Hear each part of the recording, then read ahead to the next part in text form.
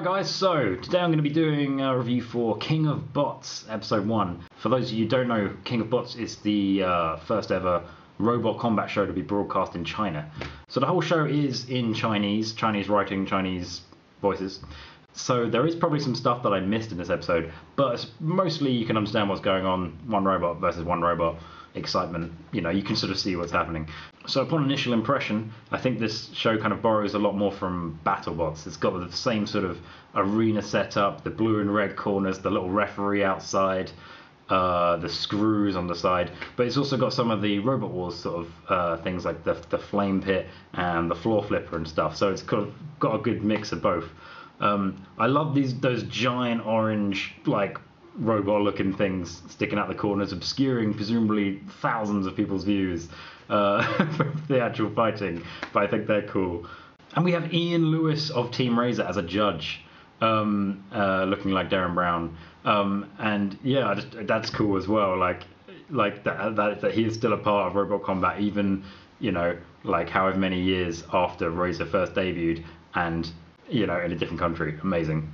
Okay, so the fights. First fight we had was Megabyte versus Stingray. You didn't just see me check my notes there for that at all. And it was a really good fight.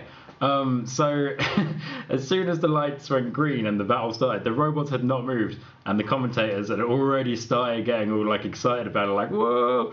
So that was instantly really funny. I just really enjoyed the commentators, like, sort of, again, they borrowed that from BattleBots, the sort of like masses of excitement over not much happening yet and then going super crazy when something does. Yeah, Megabyte was insanely powerful, like shearing a spike with like that sort of diameter. I'm not sure if I'm a fan of the way they kind of slowed down like the countdown at the end with this like slow tempo, like for extra drama.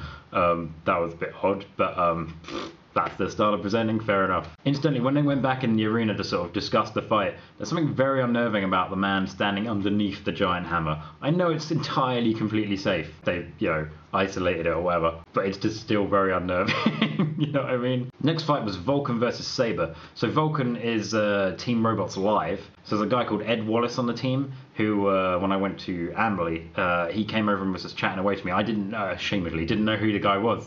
But I like this guy. He's a really cool guy. And he was sort of talking me through his robot and just generally, you know, being really friendly. So it's good to see him on there.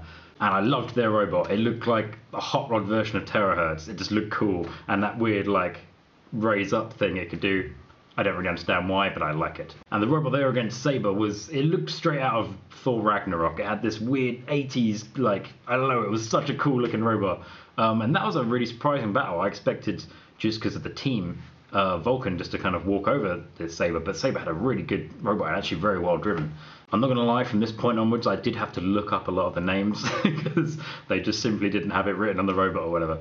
But next up we have Nuclear Bomb versus Gluttonous Snake. Nuclear Bomb had this, just the team had all these like a helmet and this mad robot arm, like, and yeah, I love the theatrics of that. And their robot was actually quite crap. Like the actual battle was kind of poor. Nothing much really happened. Gluttonous Snake was a sort of like a grab on, but sort of like a complete control style robot. And I don't know. Again, the editing really made me laugh here with the way when they slammed Nuclear Bomb on the ground. They sort of added like a camera shake, you know, like in like an old Linkin Park video or something, which in a Linkin Park video I thought was really cool, but here I thought was lame as hell. But it all added to the fun of it. They also had this crazy dancing kid on their team when they won, which was good to see. The style then kind of changed a bit, and they kind of cut out a lot of the talking and were just like, here's this robot, here's that robot, oh look, there's their fight, cool, next, here's this robot. And they did that for a couple of fights. Again, I'm going to need my phone for this one. So next up was Mighty Crossbow and Steel Shield versus Storm Dragon. Storm Dragon I would describe as a joke robot. I'm guessing they don't have the same dimension constraints as they do for the rules of Robot Wars, because the dragon thing was like freaking over 6 feet tall. It was monstrously tall, which was really funny. And the other robots just looked like they didn't know what to do with it. The Clusterbot, one of them looked like a sort of little mini eruption, but that was quite a cool little team to see, and all female, which is also really good, very progressive. That's cool. That whole battle was just amazing though, just because The commentators were just absolutely pissing themselves laughing. It was just good, and it's good to see that joke robots are still a thing. I think the day that there's a robot combat show where there's no silly robots or gimmicky robots, then that's the day the show dies. You know what I mean? Like, and the next sort of really quick battle was, oh god, here we go again. God, I love some of these names.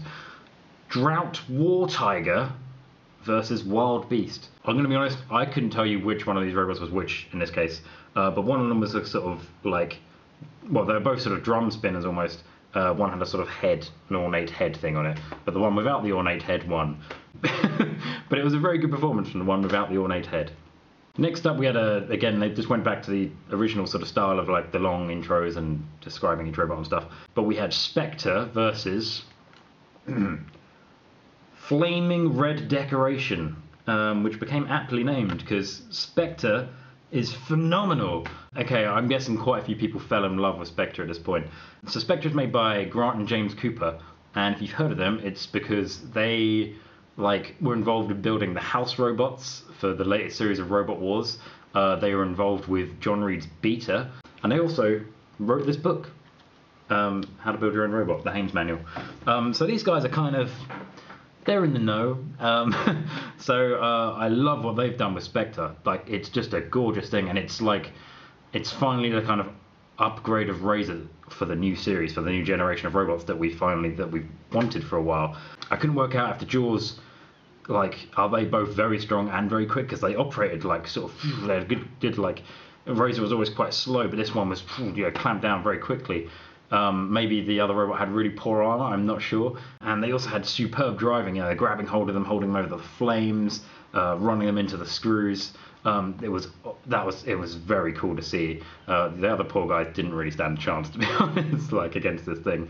And then finally rupturing, I'm presuming, the flamethrower, the tanks inside, because the whole thing just went up in flames. And then they carried out the poor victim under a sort of cloth in a very somber thing. That was truly funny. But yeah, I'm hugely impressed with that thing, and it's cool to see again people who are capable of probably building an insanely destructive spinner saying, no, there's enough spinners, I'm going to build something a bit different. Okay, and finally the last battle, again I couldn't tell you which robot was which, but we had Whirlwind Cloudbreaker versus Seawolf. These names are the best. So this was a kind of carbide style sort of bar spinner against this sort of white blob thing, and it was sort of slowly cutting it in half.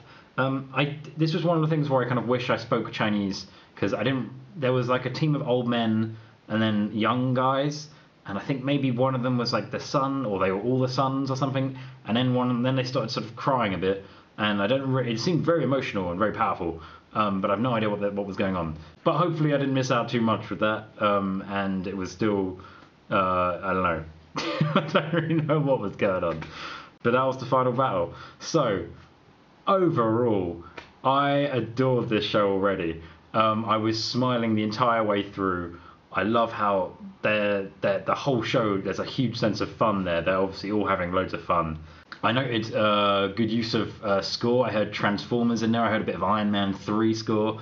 So yeah, I like the dramaticness of the whole thing. Again, I don't really have any idea what the format is. It was just a load of separate one-on-ones. I don't know if we're gonna Vulcan. I'd love to see again. No idea if we're gonna see it again. We'll just have to wait and see with that. But it's so good to see another whole brand new robot combat show out there, and it seems really solid, really well put together. Probably just because they kind of nicked most of their ideas from other shows, but solid. If that works, that works. I will definitely be watching the second episode if it's still up, because there was a thing, it was on YouTube briefly and then they took it down, and I was like, oh man, I really want to review that. But they do seem to be on the website so far, so hopefully they'll stay there, and if they do, I'll keep reviewing them. Hope you enjoyed this review.